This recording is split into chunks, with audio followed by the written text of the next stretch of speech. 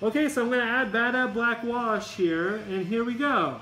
So I'm just running the brush. You see how watery thin this pigment is. It's not really a paint. It's more like a, well, it's like an ink. It is very runny, and it's just going to darken up the metal that I painted and fill in the crevices darker, which is great because when you paint things, you know, you tend to fill in the blanks, and what this will allow is for a quick, easy fill of those dark crevices.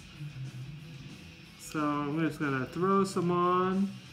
I'm gonna put it all over this model, I think. I like how it's looking. So I'm just gonna run the wash, as they say. Here we go. As I go, you see how it's highlighting the edges, parts of the model that you wouldn't normally see. Music's a little loud, I'm going to turn it down. I hope you're enjoying this. This is Injustice for All from Metallica. I highly recommend it. Go out and buy it. Don't pirate your videos. Lars, that one's for you.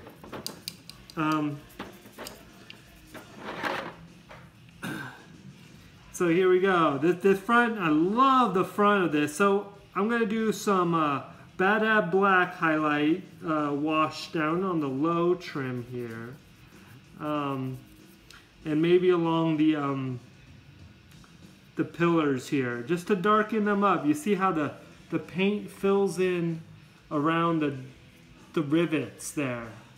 Very cool. Loving this product.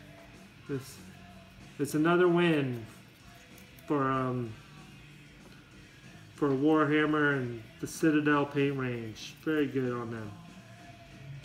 You can just go directly onto the parts you want to darken, and that's how it works. The washes work really well, you can see, and they're really gonna fill in the details that you can miss on a regular model. Now this is after the base paint's been applied, as you can see. So the Bad Black is a little dark, you know. I'd like to see some more mud tones, so we're going to do that next. I'm just about done using this. Let's grab a little more. Get these fellas over here, nice and grimy. Yeah, the wash is really interesting. It just fills in all the gaps, fills in all the little dark spaces on the model, and defines the layers and the textures of the model itself. Very well done models. Again, I highly recommend the Citadel range for scenery. They make a really nice product. I don't work for the company, but I do speak for their model making skills. Rules, again, being another story. I do enjoy the game. I wouldn't want to be in their shoes per se, with all the critics out there. But that's just the way it is in this world. So here we go. I think I'm done with the black, so I'll rinse off my wash, and I'll go to a lighter, the Devlin Mud.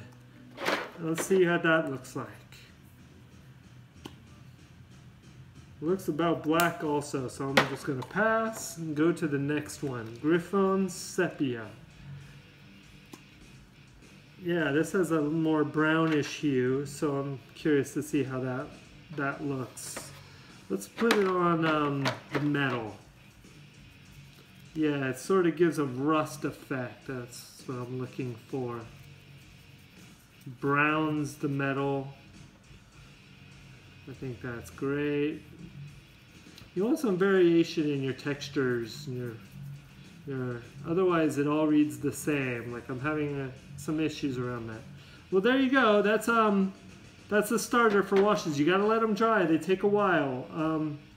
They apparently, you know, are very thin water based. So, yeah, just gonna throw on a little more.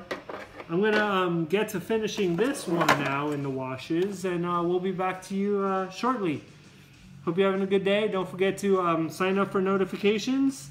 Press the like button if you see anything you like, and if you don't, press that button anyway.